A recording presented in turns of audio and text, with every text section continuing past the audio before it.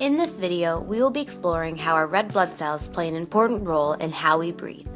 We will explain the structure of the protein in our red blood cells called hemoglobin, which is crucial in the process of gas exchange. Gas exchange is how oxygen and carbon dioxide enter and exit our bodies during breathing. Firstly, let's talk a little bit about the history of hemoglobin and its discovery.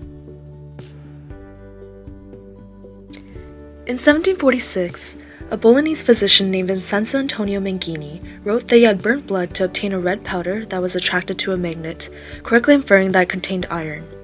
Berzelius in the following century confirmed this finding and chemically split the blood pigment into two components, a protein structure known as globulin and a red compound containing iron oxide known as heme. This was the start of iron therapy for anemia. Hope Seyler was the one who coined the term hemoglobin in 1862 and determined its structure for further study. Taking a closer look at the hemoglobin structure, you can see that there are 4 subunits, shown here by the different colors in the schematic illustration of hemoglobin. Every subunit has an iron atom in the middle, which is what binds to an oxygen atom. Therefore, one hemoglobin molecule itself is able to carry 4 oxygen molecules. Before we go any further, talking about hemoglobin and what it does in our body, it's important to understand our lung anatomy. Firstly, as you breathe in, our air enters our mouths and goes through our trachea, which splits into the bronchi, which then further splits into the bronchioles, and finally ends at tiny microscopic hollow sacs called alveoli. Your alveoli are covered in tiny blood vessels called capillaries that bring red blood cells to the site for gas exchange. Here is where the hemoglobin in our red blood cells comes in. The hemoglobin will be carrying carbon dioxide produced from the rest of your body. The carbon dioxide will detach from the hemoglobin and diffuse, which means go through, to the alveoli to be breathed out. In your lungs, there is lots of oxygen because the air you breathe in. In your blood, there is a lot of carbon dioxide. This difference in the amounts of carbon dioxide and oxygen facilitates gas exchange between our capillaries and alveoli.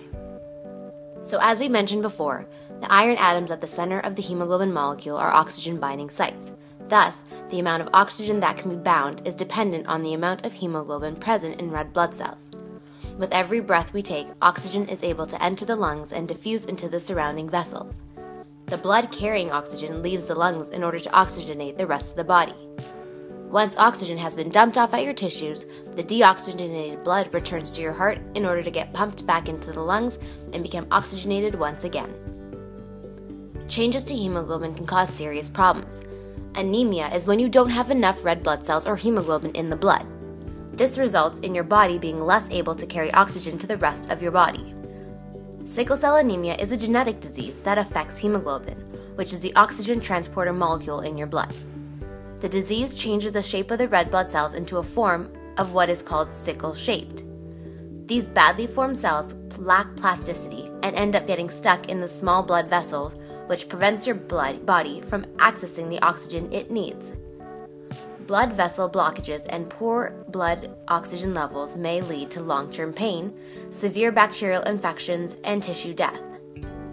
In conclusion, hemoglobin is a very good example that illustrates how protein structure determines its function. Hemoglobin is made up of 4 subunits, with each subunit containing an iron atom that binds to oxygen.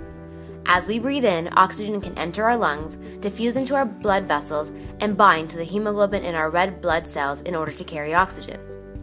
These oxygenated red blood cells travel throughout the body, providing oxygen to tissues.